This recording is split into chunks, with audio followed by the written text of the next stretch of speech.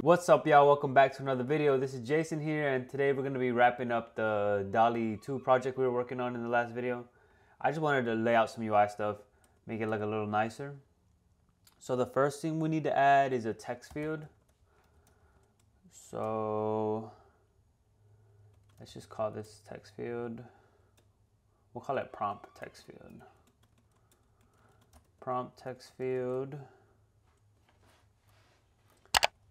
UITextField.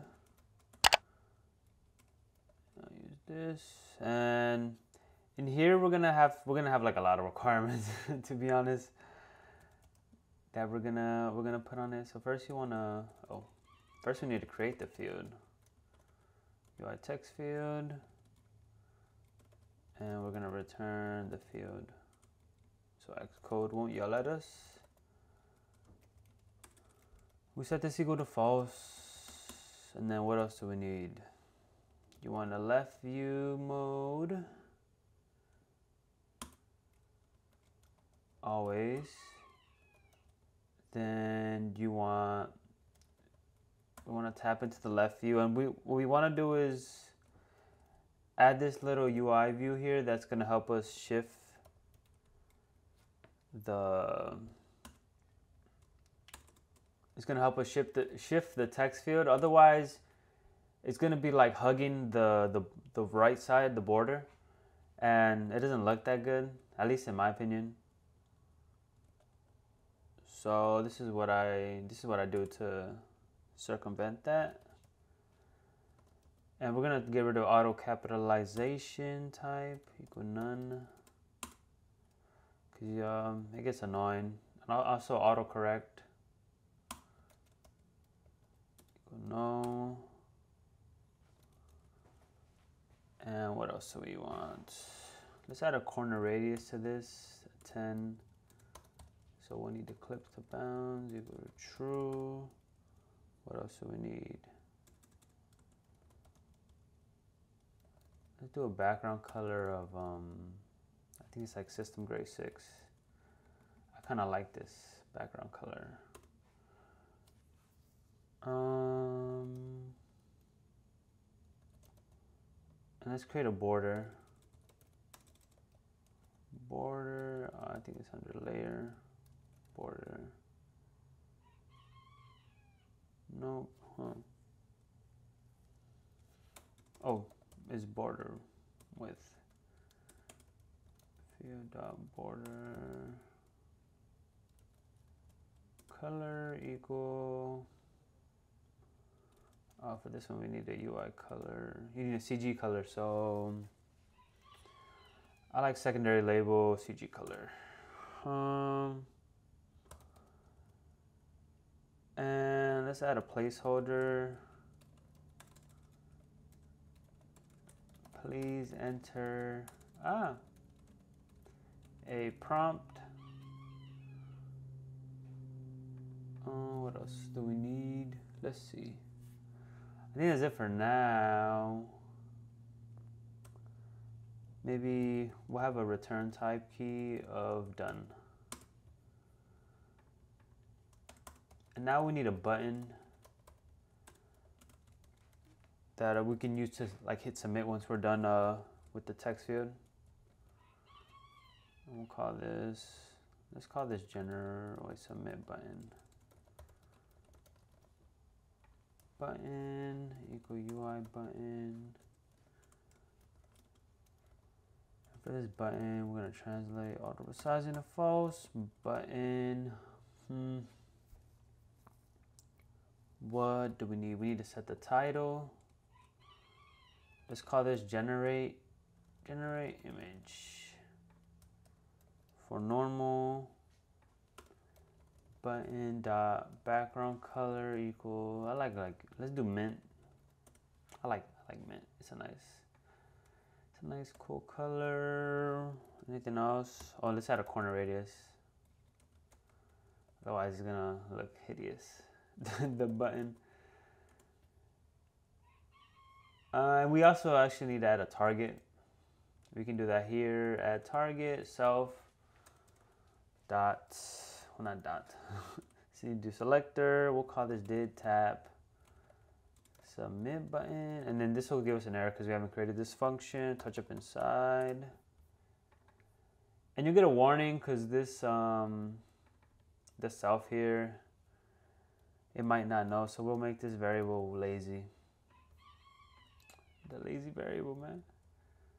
Did tap, we'll just call submit. We don't need the button. All right, and now let's create this OBJC function, Objective C function. All right, print submit. All right, and let's try to add this to our UI and make sure it's working, because we did a lot of code in here, and I'm gonna extrapolate or cut this and put it in another function. We'll call this a private func. What is fetch image for prompt. All right, and we'll fix this up in a little bit. But first, let's just lay out our UI. So we need to add these to the view. So view, add subview. What do we have? A text field? Prompt text field. We also need to add the button, submit button, and then anything else. And then I think we lay out the constraints. Prompt text field, top anchor equal to image view dot bottom anchor. Oh, and there's some things I wanted to change actually here too.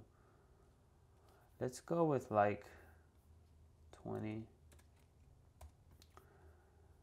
What I wanted to change is this, wait, X and Y. I had to make sure which axis I was going to refer to. So we're going to get rid of the Y axis, the Y anchor, because I want to shift the image view a little bit higher. That way it'll make the UI look nicer. View.top anchor, and we'll just put this at like 150 from the top. We'll keep the width and height anchors the same for now. Prompt text field,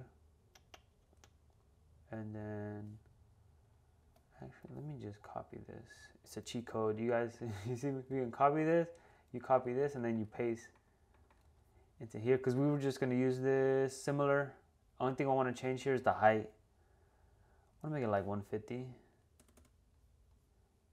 And for the submit button, we can do our little copy and paste trick again.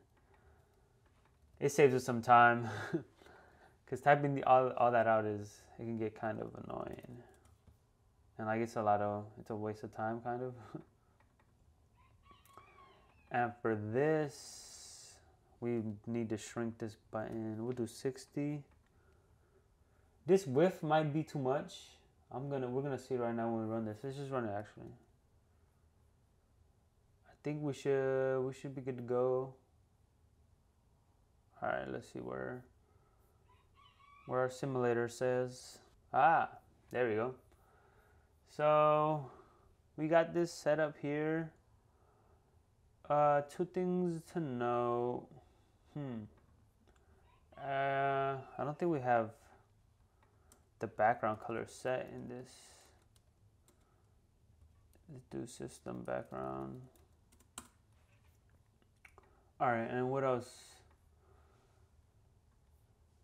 Other than that, it looks good. One thing here, if you want like right here, you see it's in the middle.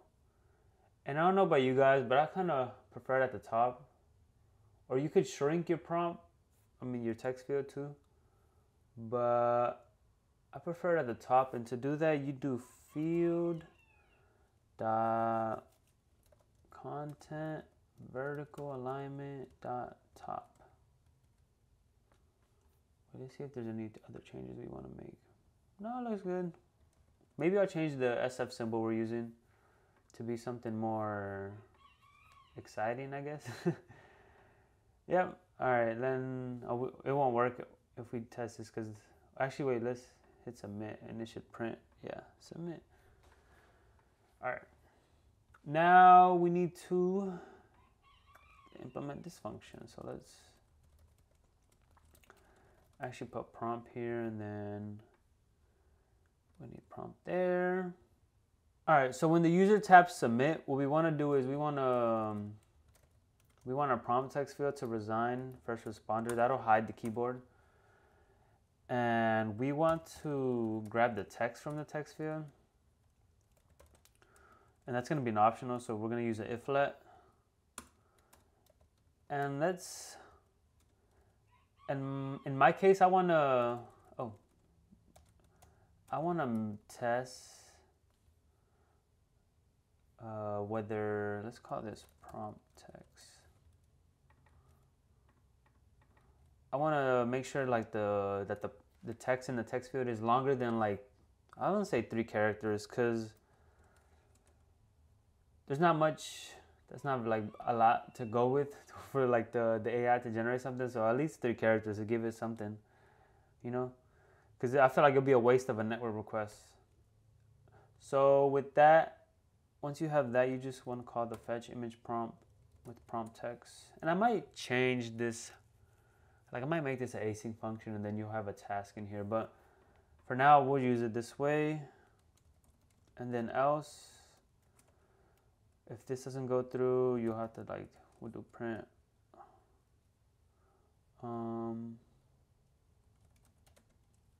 Please. All right. And yeah, if this happens, it'll be because it's empty or it doesn't have 3 characters. Because this is prompt text count is greater than 3.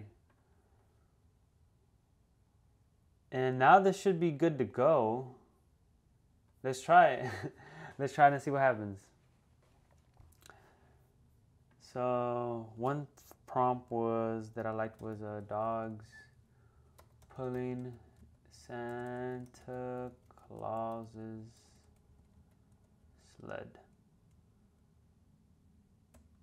Oh, I pressed the wrong button. All right, now I hit generate. I tapped on generate.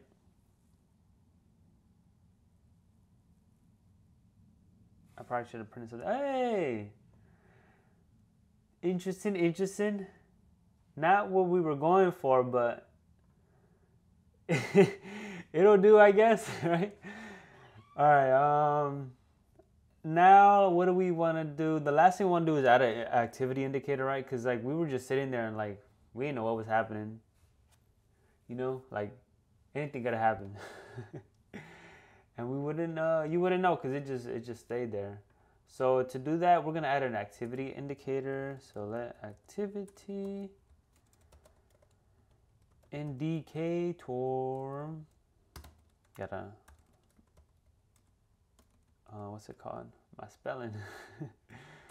You gotta sound it out sometimes. All right, so activity indicator view, and it's fairly straightforward to do this.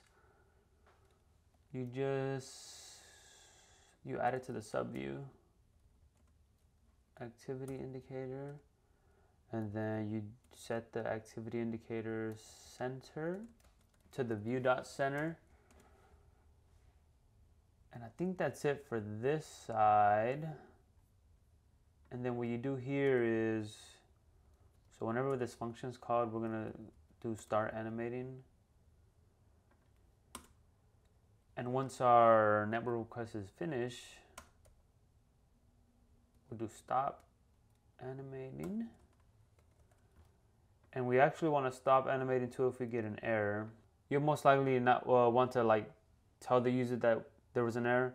I'm not going to do this for this project, but maybe that'd be something for you guys to do on your own. Present like a reason it failed. Maybe you could be like a network, there was like a network error or something. All right, so start animating, stop animating, stop animating.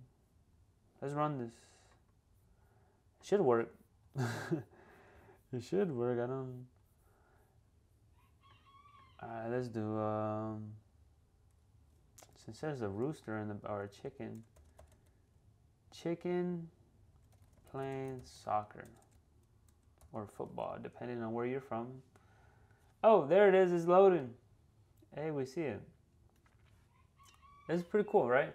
But if you see it, like, it's like very subtle, and oh my God, this picture is not subtle. But yeah, it's very subtle. So the way to circumvent or to improve upon this is, what I did was I grabbed the indicator view. I created an indicator view, which is just a UI view. And I'm gonna put the activity indicator within the UI view. So what do I do here? So I'm gonna add a sub view, indicator view. And then what we do is, instead of adding the activity indicator to the view, we add it to the indicator view. And what else do we want? And now we have to take into account the indicator view. And we want to set it equal to hidden at first. Otherwise, you just have a blank screen, and that happened to me. And I forgot I had to set it to hidden at first. Otherwise, it's just gonna cover your whole app, and you won't see anything. All right, indicator view dot, and I'm just gonna put the frame to view dot bounds, because we'll want it to cover the whole screen when we're making the network requests, just to give better UI and UX. Blah blah blah, right? And we'll set a background color. We'll do system gray again. System gray 6. And what I like to do too is put a little alpha so the user can see the background still. Because without this, it'll just be a blank screen with the spinner. But I prefer like to have like the opacity or the alpha be 95 so you can see some of it.